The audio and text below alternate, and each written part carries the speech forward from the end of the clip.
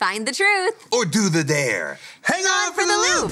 4, 3, 2, 1. Liftoff. We have a liftoff. I'm Ricky. I'm Jamie. But are you really? Oh, what do you mean? I know you're not an imposter or a doppelganger or something like that. Well, how about you ask me a question only I would know? What song did you sing to me on my birthday? Happy birthday. All right, that checks out. Okay, but what if I told my imposter that you would ask me that question? I feel like it's getting harder to separate between what's real and what isn't. I know we've got robots writing recipes and algorithms raising our pets. And don't even get me started on how everything is cake now. It's hard to find the truth out there. Where do we start? Singing can be kind of an abstract concept. And as a voice teacher, it's my job to take something that's abstract and put it into terms and techniques that are tangible for my students to understand, practice, and comprehend. For example, I might have a student singing really forward and bright when we might want a more relaxed and floaty sound. So instead of ah, we might want more of a ah. So for one student, I might say, can you imagine you're singing backwards? For another student, I might say, can you imagine that your mouth is a cave and your air is going into the back of the cave? And the end result is the same. A connected, floaty feeling. Once they understand it, we do it again and again and again so they can become familiar with the feeling and grow in confidence that they know how to do it right. Another concept that can feel kind of abstract is hearing from God. We think, oh, only our pastors are the ones who can hear from God, or my parents, and not me. We make it hard too. We say, is God's voice just a voice in my head? Is it my gut? Is it an encouraging word from a friend? It can be hard, especially when the world is loud, to discern God's voice. But God is a relational God, meaning that He wants us to know Him just as much as He already knows us. John 10 says this, "The sheep hear His voice, and He calls His own sheep by name and leads them out. When He has brought out all His own, He goes before them, and the sheep follow Him, for they know His voice." The sheep is us. We follow a good shepherd who has called us by name.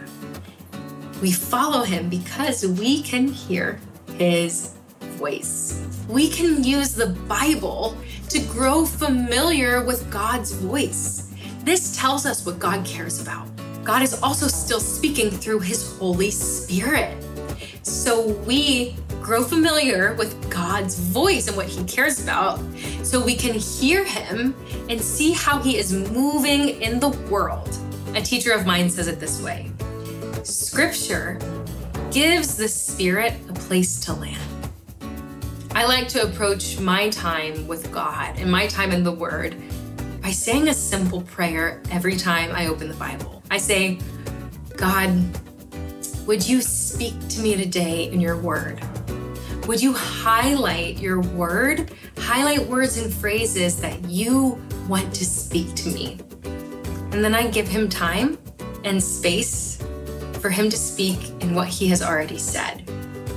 That allows me to know God's voice. I can see what God is doing because I know what God already cares about. Friends, grow familiar with God's voice. He is speaking. That way you can hear Him when it might not be so clear. Discernment is so important when it comes to finding truth. Oh, hey, it's Mystery Hand. Wait. Yes? How do we know it's really Mystery Hand? Can you handle the truth? Can you handle the dare? 3 options will be presented to you. Only one is the real deal brand name version. The other 2 are generic knockoffs. If you correctly identify the true version, you are safe. If you don't, you have to do a dare. Ready for some truth or dare? I'm scared. Round 1. Which one is the real Fruit Loop and which is not? I love Fruit Loops. The yellow one in particular are my favorite. I do think they taste different. The red is my least favorite one. Now, these are all circular fruit cereals, but only one can be the real one. I'm gonna vote with this one. And I think that these two are the imposters. Nope, there's an aftertaste. Yeah, so this Wait, one, gotta try the other. tinier circle, larger circle, but this one right here, you can tell is just right there in the middle. So that's how you can tell, in my opinion. We've made our selections. Time to find out what's real and what's fake. Lyric, hello. Hello. All right. Ricky? Jamie? Yes. It's not the real deal. No way! No way! These No are the way. real deal. There's no way. That's shocking. I can't believe it. All right, you know what that means. We gotta do a dare. All right, here we go. Make up a dance and perform it with your eyes closed. That's good. All right, I have to crawl around the room. Do you want me to crawl around the room while you decide on your dance? All right, Jamie, my eyes will be closed, so look out. Crawling around the room, crawling around the room. Behind the crawling buddy. We're crawling around. This dance is called the compass. Just point your legs or your feet or your hands in all the directions. Okay, you just stand right there. Round 2, now we are going to go with fudge stripe cookies. The one that we're trying to find is the Keebler brand, the elves who make the cookies in the shoe tree thing. Yeah, I wouldn't recommend having a bakery in a tree just for future reference. I feel like this chocolate looks shinier, so I feel like it looks like this is the winner. Because the chocolate on these looks a little more dull. I haven't even tried them yet. I'm just like making a guess off looks. That is good. I think I might be right. I'll try the other ones, but I think I might be right. That's tough, because this chocolate is definitely richer than the other one. I'm not entirely sure. So I'm just gonna go with my initial guess. Oh, you guessed the same one. You guess the same one, Jamie. Ricky and Jamie, you got it right. Whoa, shiny chocolate for the win. Take that, elves. Elves. Have you or someone you know been the victim of fakery? The law offices of Henderson and Tate will fight for you. Has this ever happened to you? You come home from a long day at court, only to discover you can't get in your house because your doorknob is cake? Then you reach into your pocket to get your phone to call your family to let you into your house. But when you reach in, you pull out a handful of cake? Even though you know you would never put cake in your pocket? You put your phone in there, not cake. So you think, I'll go to the neighbor's house to get a spare key, but their whole house is gingerbread now? And you don't even know if gingerbread qualifies as cake? Enough is enough. We demand to know what is and isn't cake. The bakers are getting too good. It was fun at first, but now we don't even know what's real. Is this cake? Is this cake? Why are we even having to ask? Call Henderson and Tate and your just desserts will stay. Just desserts. They turned my dog into a cheesecake. Don't take a chance. Call Henderson and Tate. I'm Tom Tate, not Tom Cake. Right? Round 3. Which one is really Sprite? I'll first off say this. I used to drink Sprite like it was water, okay? So I think I will be able to tell you immediately. Which I need to ask and clarify, is this bottled Sprite or canned Sprite? Survey says bottled. Okay, here we go. Okay, I really like Sprite too. I typically have cherry and vanilla syrup in my Sprite though, so I might not be able to figure it out as quickly. JK. Blech. This is so weird. That is hard to tell. The tale of two Sprites. I'm having a hard time picking one. I know that one's knockoff. Knock off. I think that one might be I need the a real palate one. cleanser. Okay, I've made my selection. I'm not confident in my selection. I want to say. Oh my gosh. This one is definitely not a Sprite. Yes. I am voting with the blue straw as the real deal Sprite. I am going with the red straw as the real deal. And actually, the blue one for me was the one that I most immediately was like, that is not it. So I am very intrigued by this. Hello, Lyric. Oh, gosh. Jamie? Yes? You got it right. Ricky, that is not the real deal. Oh my gosh, that's crazy. There's no way. Okay, wait. Are any of these like Diet Sprite? No. I demand a recount. All right, so even though I got it right, I really want to do a dare. All right. All right, I'm gonna do it. Okay, I'll do this one. Okay, here we go. Spin in a swivel chair for 30 seconds and then try to walk a straight line. All right, what's yours? Eat a spoonful of wasabi. No. Why is this in there? Why? What? 1, 2, 3.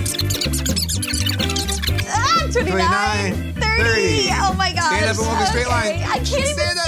My butt feels Walk. cement. Walk in the street. Oh, whoa, hello. Okay, and I'm there. I think. Okay, I'm gonna go ahead and fix my chair while you do your challenge. All right, bring on the wasabi. Thank you. I don't think that's right. I think this is right. It's not gonna taste good. Can I get some sushi at least? Go, Ricky, go. Yeah, just like that. Yep. Oh, no. Do you have water? Oh my gosh, my chair. Super high. I have a bucket of Sprite. Oh, no, I don't know if that's a good idea. Oh, I don't think that's a good idea. That's gonna burn. It's worse. All right, drink the wrong Sprite. Oh yeah, there you go. Water, that's a better idea. You are a champion of wasabi. Everybody, round of applause for Ricky. All right, so while Ricky is recovering, I'm gonna go ahead and read some of the dares that we did not do. Lick the desk! That's hilarious. You know how many things have been on this desk? That's really How many funny. sea creatures have been on this I was literally desk? thinking a squid when you said that. Take a selfie with a stranger. That would have been so fun. These are good. To tell what is true and what is not, here's a discernment hack. Check, compare, cultivate. Those 3 words are gonna help you find God's truth. Check, compare, cultivate.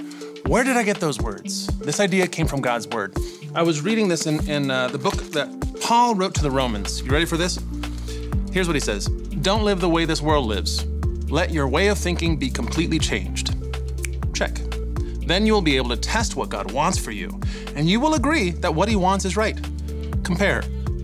His plan is good and pleasing and perfect. Cultivate. I thought we could try it out with a little phrase that you might hear in songs or in movies or in books, or maybe it like appears to you in some soup. Here's the statement. You ready for this? Follow your heart.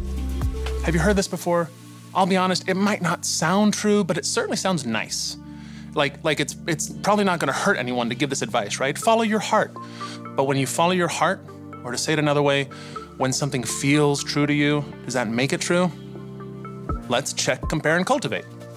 So first, you stop and you check the source. As followers of Jesus, we believe that the Bible is a reliable source of God's truth. So when I say check the source, I mean look at God's word. Take this idea of following your heart and what you want and see if that's something that the Bible encourages or warns against. Check out the Old Testament. It's this like first chunk of the book. Starting with Adam and Eve and Abraham and throughout, you see these stories of God inviting people to full life. But instead, humans choose to follow their own heart and desires. And are the results good? No. They make a mess. They make mess after mess, and when they choose their own heart over God's guidance. When you check the Bible, it's hard to ignore all the examples that show how sin deceives us into thinking we know better than God. That's just not true. The truth is that we need God to guide us. So that's what the source says. What's next? Compare. So you slow down and compare God's truth to your choices. On the one hand, you've got your heart, and the other, you've got God's guidance. Compare the two. You can see examples in the Bible and in your own life that when you follow your heart, your thoughts and desires, you find temporary results, but ultimately, it leads to living death. Like, that's in the Bible. It leads to living death. That's not an overstatement. That's a big yikes. On the other hand, when you follow God, it might not be easy to give up what you want, but ultimately you'll be fully living. After testing and comparing the two, which truth sounds like truth? And what do we do with it? cultivate. Go and cultivate good fruit. I love this word cultivate. Cultivate, cultivate. It means to develop and prepare and care for something. In some cases, it's crops or a skill, but in the case we're talking about, it's with the fruit of the Spirit. When you cultivate the truth and choose God's reality, watch your life be full of good fruit. What do you cultivate or develop or prepare when you trust God over your own thoughts and desires? Well, it's things like love and patience and goodness and faithfulness and self-control. Instead of doing whatever feels good to you, you choose to do what God knows is good for you. Check, compare, cultivate. Just because you want something to be true doesn't mean it is. Are you following what you feel or what is real? God is trustworthy. That's the truth. Okay, are you feeling any more or less confident that you can find the truth? It's never truly easy, but I really like the hack of check, compare, and cultivate. That makes it a lot easier. Am I really me? Still checking, comparing, and cultivating, so I'll get back to you. Okay, sounds good. Let God guide you to better discernment. And as you search for His reality, Enjoy the ride! Oh, this Dare says that we should like and subscribe to the Loop Show YouTube channel? Oh, yeah. And that way, whenever you subscribed, you can watch this other really awesome food challenge where we tasted different chocolates. Yeah, and tried to guess which one was the fanciest. If you are a fan of fancy chocolate, you will love this episode. It was delicious.